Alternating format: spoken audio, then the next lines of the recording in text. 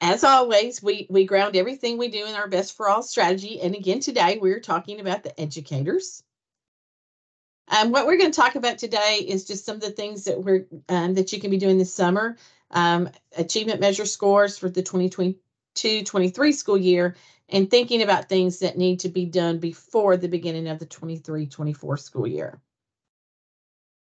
So as far as achievement measure scores, districts and charters must enter achievement measure scores for all of these types of measures. So if your teachers chose state assessment, off-the-shelf assessments, graduation rate, ACT, early post-secondary, or industry certifications, those all need to be entered by the district. Some of those scores you'll begin to get, and you can start uploading those as soon as you get those scores. The most efficient way to submit these achievement measure scores is in bulk and to use the import wizard in TN Compass. The instructions for using the import wizard are posted on the team website, and there's a link to that there. It walks you right through step by step what you need to do to import those. You can use the import wizard multiple times. So if you import some in the next few weeks and then you get another batch of data in and you want to import those, you just download the spreadsheet again, leave what's there, and add your new information. One of the things that you need to start thinking about, and this is, most districts don't have this, but you need to make sure that the school directory is updated. The school directory is where this is how we configure TN Compass with everybody's school and district and where you are. So please make sure that if you have any new school openings, new schools closing, or schools that are changing names or grade bands, that you get that information updated in the school directory. That may not be your job. It's maybe someone else's job in your district. This is from this department website. If in the search bar you just type school directory, you will find this if you need this information. There is a school directory submission guidance, which will walk you through everything you need to know about submitting information. The program and school authorization form that has to be filled out for any new school, and some other times minor changes are easier to submit. You can also go to the school directory from here and check your schools to make sure they're listed correctly.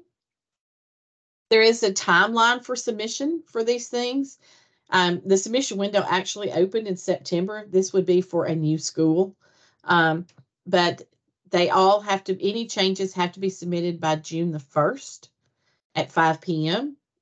And then by July the 3rd, it will all be active in the new school directories. Configuring TN Compass for 2023, the 2023 school year, is something that most of you all will probably do. In order to do that, for us to configure TN Compass, you have to complete a flexibility survey. The flexibility survey will go out sometime end of June, 1st of July. We'll have that ready. This year, instead of a form stack, this is going to be completed in TN Compass. Districts will have the ability to edit contacts as they need during the school year. And we will send the release date to evaluation configurators, and it will also be communicated in the commissioner's update for directors. So be watching that. We will reach out to you when this is ready. You will be able to also at any time go into TN Compass and see what your settings are. You won't be able to change them. Obviously, some of those settings cannot be changed during the middle of the year, but you will be able to, when you have questions, you'll be able to look and see what you chose. On the flexibility survey, one of the first things that you will choose is your observation model. You will select an approved observation model. For models other than team, you have to you'll have to describe how you are going to certify your evaluators. If you choose team, you do that through through us, and you sign up for those courses. If team is chosen as the observation model, only team, the district and charter has flexibility in pacing. So your pacing, if you are a team district, your pacing can be based off of the licensure type in the previous year's LOE, or it can be the previous year's individual growth score. So districts and charters using the team rubric have the option to set pacing using these two options.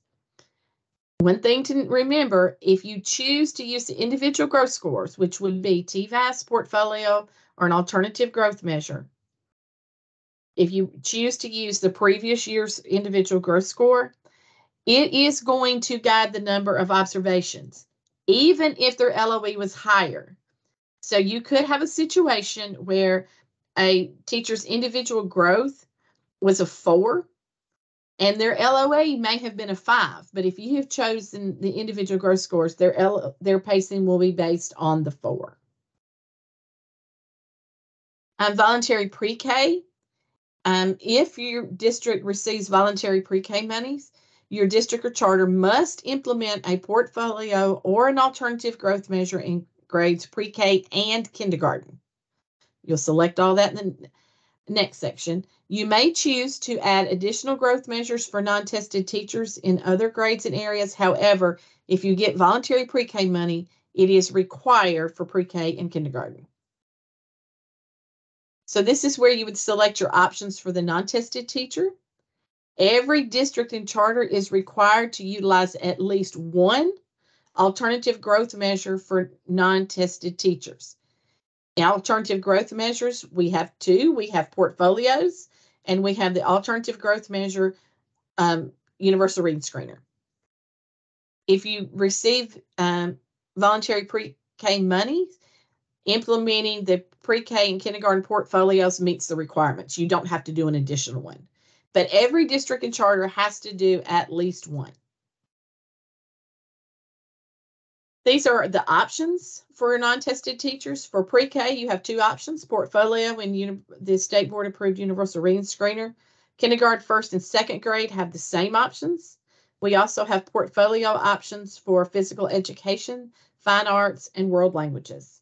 Remember, when you opt into any of these, it is for all of the teachers in that area or grade that are in your district. You can't pick and choose by school. It's for the whole district. And teachers don't have an option of doing that or not. And the flexibility, school climate surveys, there are very few districts that use those.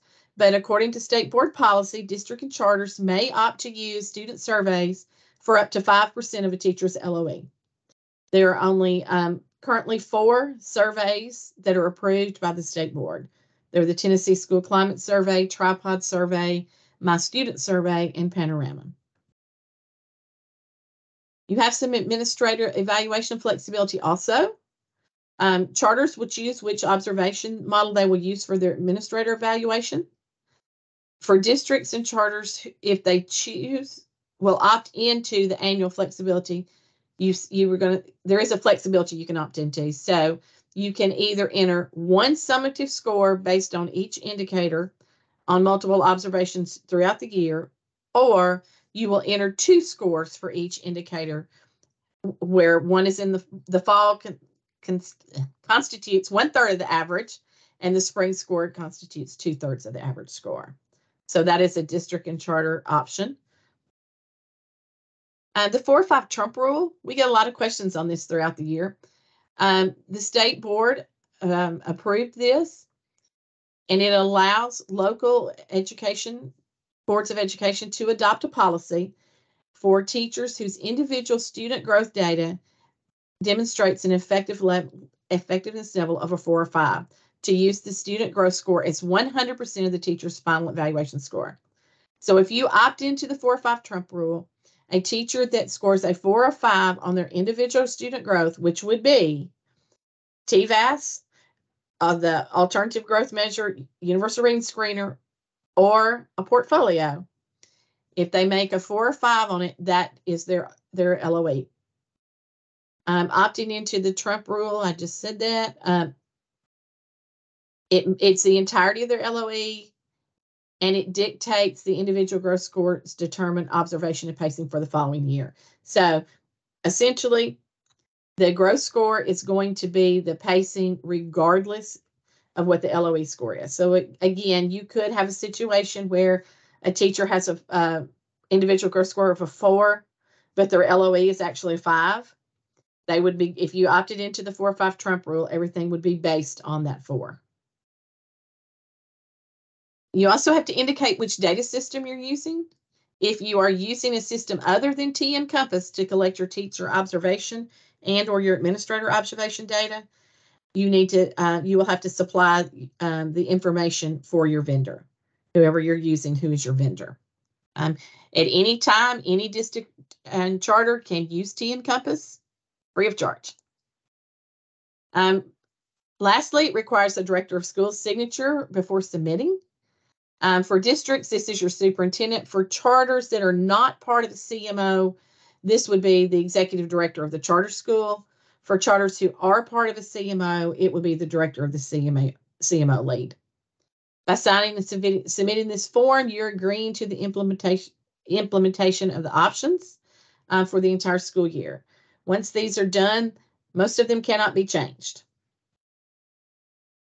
So the next steps for you would be to, if you have any growth and achievement measure selections that are missing, get them in. I didn't update the slide. Share any of the information on pacing with your principals. Make sure that's all done. Get all your observations done. Identify any educators who should be PYE and upload these scores as they become available.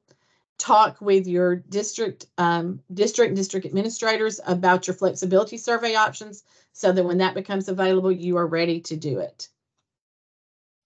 These are some resources that are on the website, the data import guide.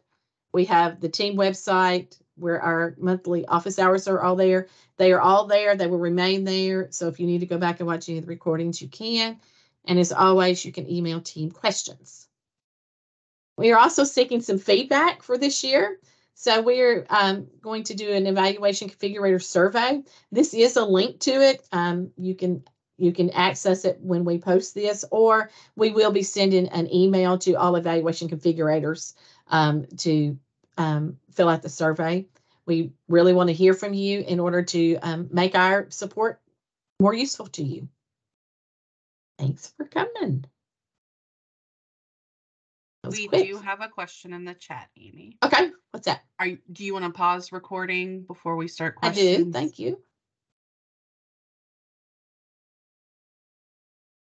Amy, would you like for me to put your survey